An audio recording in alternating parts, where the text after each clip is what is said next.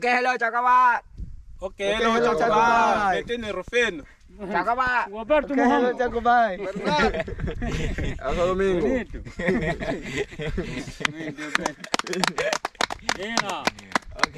Nado, Chingonji. Ok, chào mừng các bạn đã quay trở lại với channel Linh Vlog cuộc sống ở châu Phi. Ngày hôm nay sáng sớm mình lên đây nhưng mà hiện tại lại có cả anh Hùng và anh Đông trên kia nữa. Thế nhưng mà mình thì lại bận nên là mình không có mặt ở trên video của anh Hùng và anh Đông được. Thì thấy có mấy chú và các anh lớn này thì nói là đi đào ra bờ suối ở xa lắm, đi đào cái củ giấy về để ăn đấy, củ giấy hay là củ khoai hay là cái gì thì mình không rõ lắm, nhưng mà bây giờ mình sẽ đi theo mọi người vào.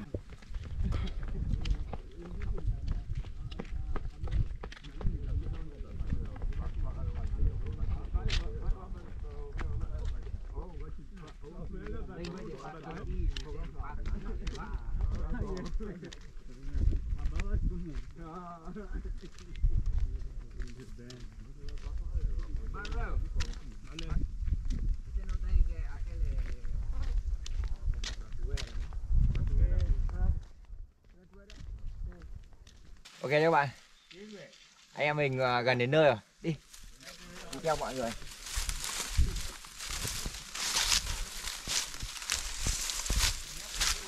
Nó đi lý gần.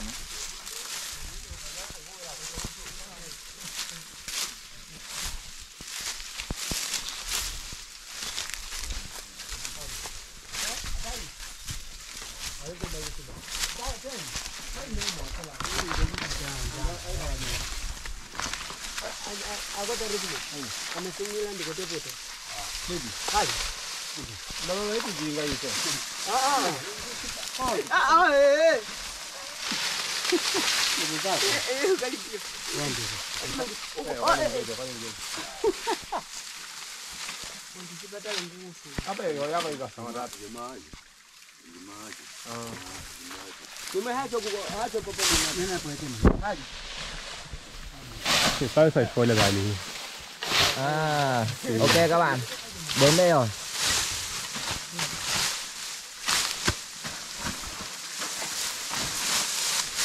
Kia các bạn thấy nhá, cái lá kia giống như kiểu là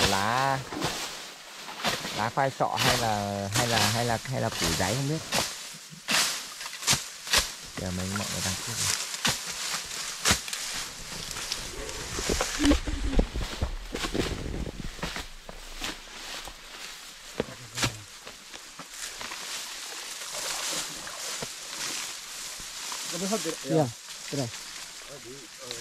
La vào.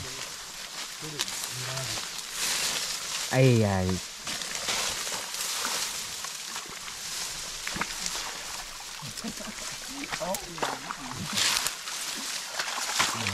Yeah, lava bang.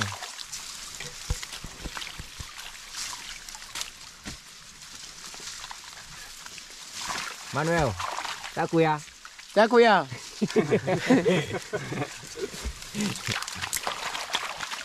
Rồi các bạn, củ rất to luôn.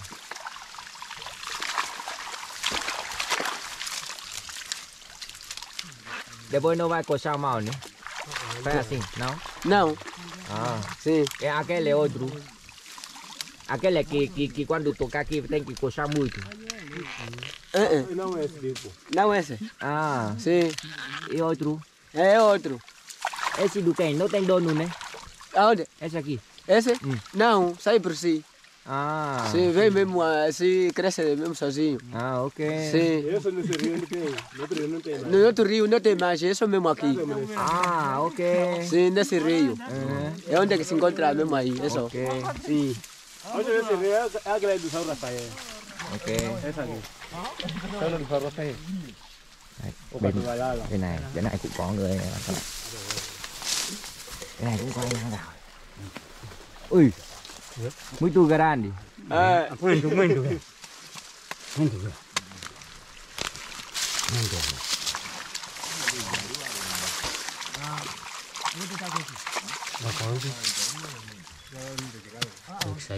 Sair.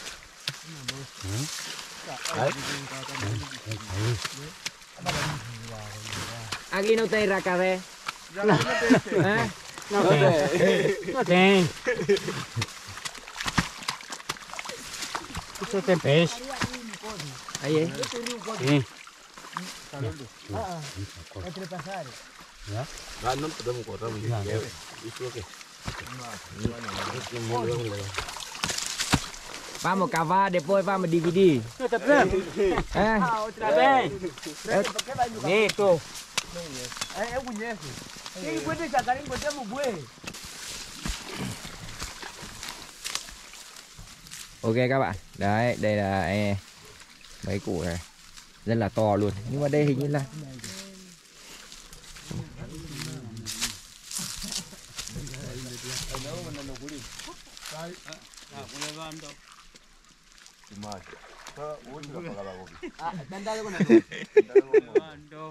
Isso não consegue. nào? Assim nào? À. E nós fazemos assim, é só levar, depois tirar essa casca e pôr no quê? Na panela cozinha, depois comer. Sim. E aquele que coxa aqui? Nesse rio não tem. Aí. Não. À. Ok các bạn. Sau khoảng độ 3-40 phút ấy, thì mọi người cũng đào được. Nói chung là tương đối nhiều rồi. Nhưng mà các chú các bác thì kiểu như là hôm nay đi là 1, 2, 3, 4, 5, 6, 7 người gì đấy. Lát nữa là sẽ chia cho mỗi gia đình một ít. Và bây giờ đang đi đào tiếp ở chỗ kia nữa. Mình sẽ đi ra đây tiếp tục.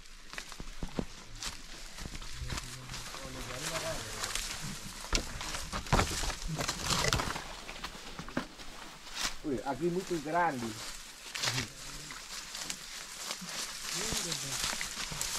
Aqui tem buê. Sim, tem. Mình không biết là cái củ giấy hay là đây là củ khoai sọ, hình như đây là khoai sọ sao mọi người.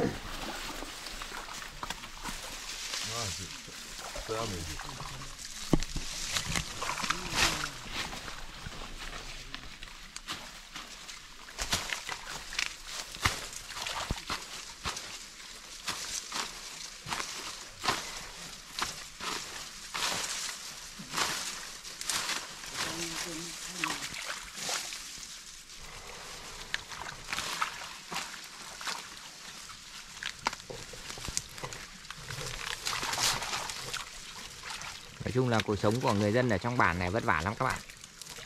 Mùa này đang là mùa khô, cây cỏ thì tất cả các loại cây cỏ đều khô cháy hết cả. Thường thường thì không, trong gia đình không bao giờ có đồ dự trữ. Nên là khi mà vào mùa khô thì họ hay phải đi đào những củ này về để ăn.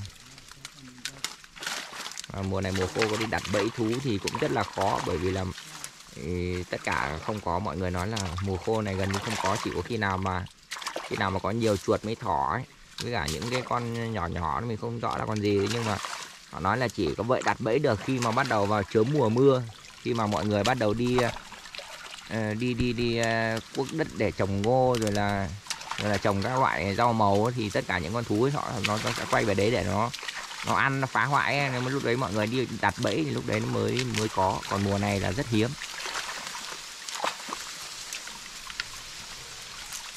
Với cả người dân ở trong bản này là tất cả mọi người đều thích ăn gạo, mình gọi là ăn cơm ấy.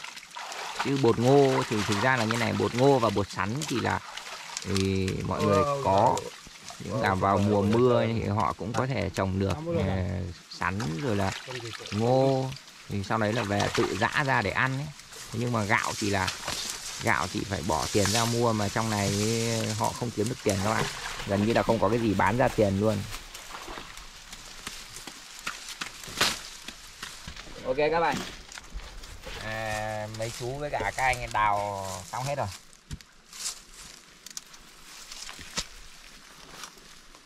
Củ này cũng có nhựa nhưng mà nhựa trắng trắng.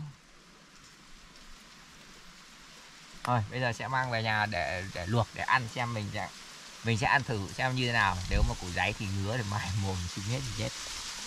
Đây, bye.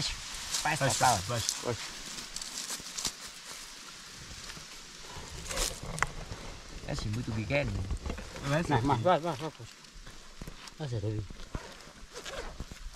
Vai levar que é galinha aqui. Gato nesse. Được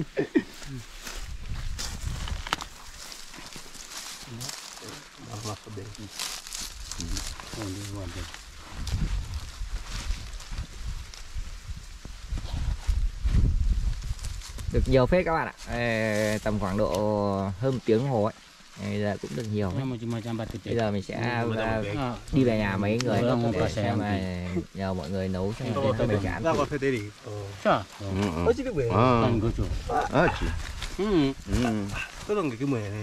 Già mua ăn nếu mà tôi chỉ là ba bông bìm.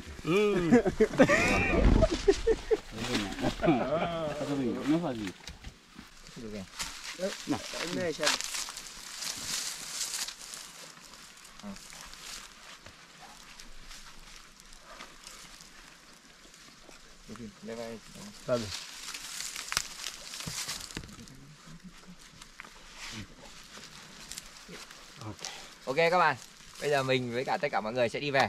Yeah, vai para casa. Vai, eu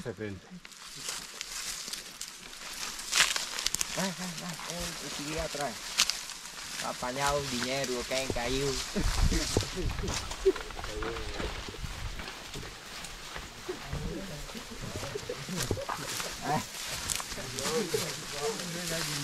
Anh đi đây sao rồi? Ê, sắp đặt tay. À, friend.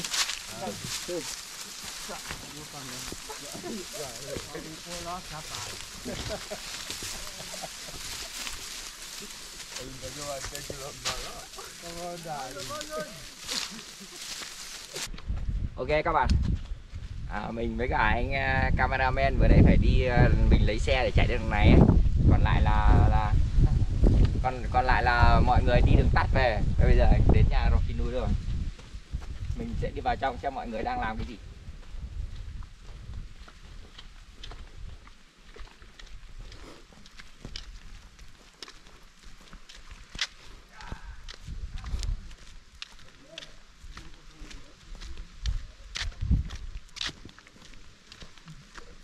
Opa!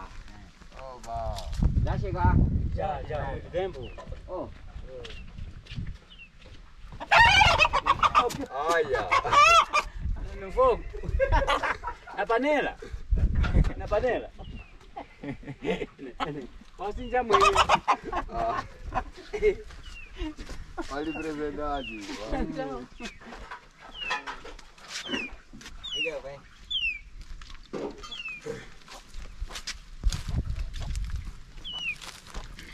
Ok các bạn, mọi người đang chặt ra để cho vào nồi để luộc rồi. Mình sẽ ăn thử, quyết tâm ăn thử xem như thế nào.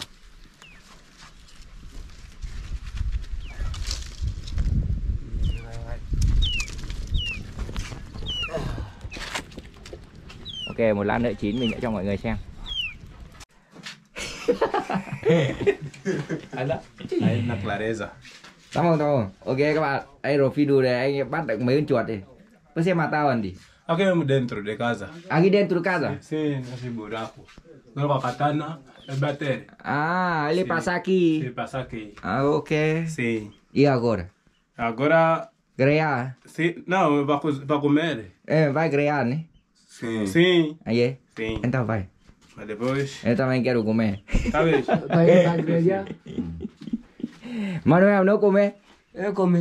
Então vai. Trabalho. Eu carne. Ah, você não come carne, né? Sim, não come carne. Ok. Sim. E não come por quê? Não como porque carne. Đấy, bây giờ là ngồi đây tâm sự với cả anh Rufinu. Thì anh nói là anh ấy không ăn thịt. Tudo carne não come. Tudo como carne não como. Através de sangue que tem. Peixe, Não, peixe como. peixe come. Sim, mas só peixe. Seco. Só como sardinha e carapau. Espada, bagre. Não como. Espada, aquele peixe grande, Sim, comprido grande. assim. Sim, não como. Ok, não come. Não. Oh. É tipo cobra. É. Sim. Ah, ok. É tipo cobra. Então só comer sardinha, la carapau. Sim.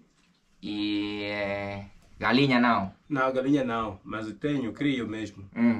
Sim. Ok.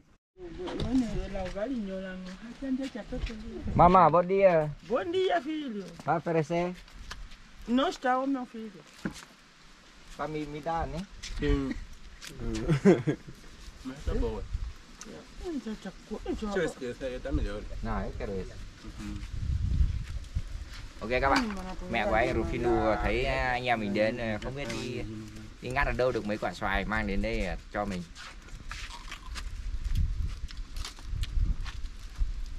Vừa quá.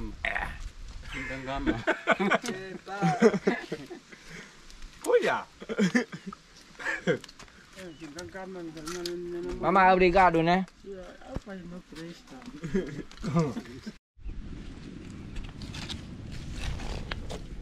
Ok các bạn, anh đang nướng con chuột. Cháy đen hết rồi. Về ta kìm à?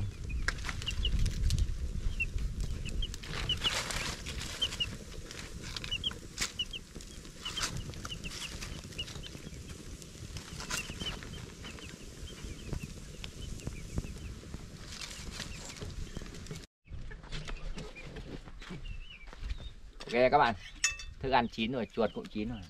Anh Rufino đang chia. Ôi, entra. Đi.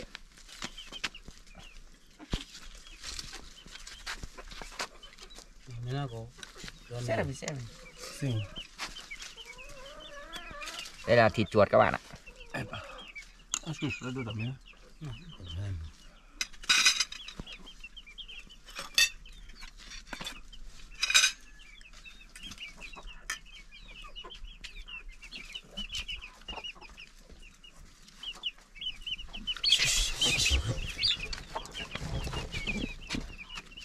Cà chua, bột ngô vàng.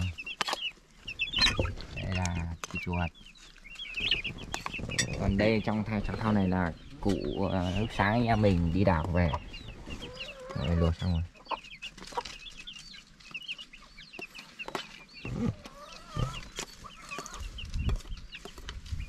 Pokoknya itu dia, kereta apa nih? Ya.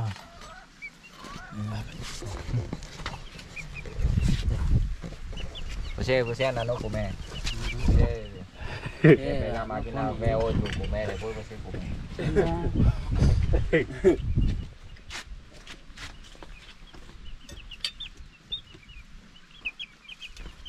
Ok các bạn, mình cấu thử một mẩu này mình ăn. Ô cô mẹ. Nó mua đây. Não. Ai mulher.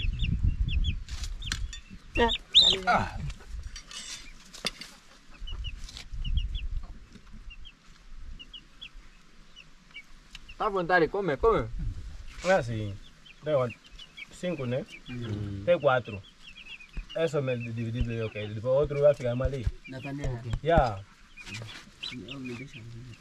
Cảm giác ăn nó giống như là cái củ khoai sọ ấy, ở Việt Nam mình ấy. Cũng thơm mà khi mà ăn vào cảm giác nó bị bứ cổ, giống như là ăn trứng gà, trứng lòng đỏ trứng gà ấy. Y như thế luôn, không hay gì cả. Mình đang có hiện tượng ngứa cổ.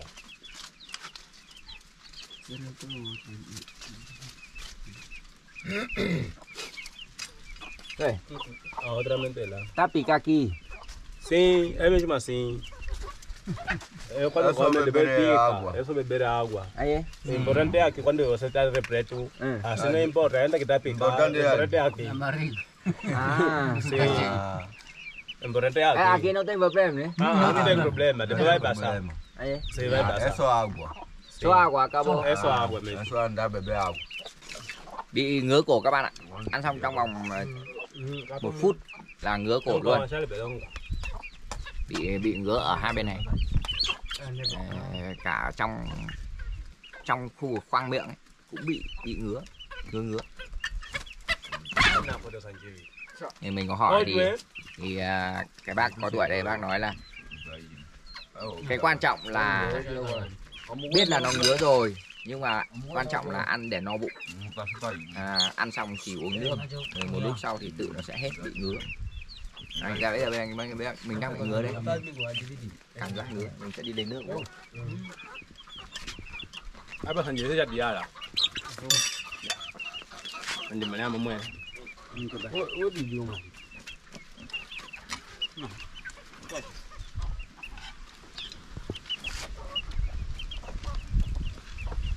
Có cái tấm bù. Cái tấm bù. Có đầy cái này. Rồi cho À, Rồi cho chú. Ai sao? Đó mình ta phải đi. Ta sẽ ra bên. Ồ, ok. Cùi à? Cùi à? Cùi. Cuidado.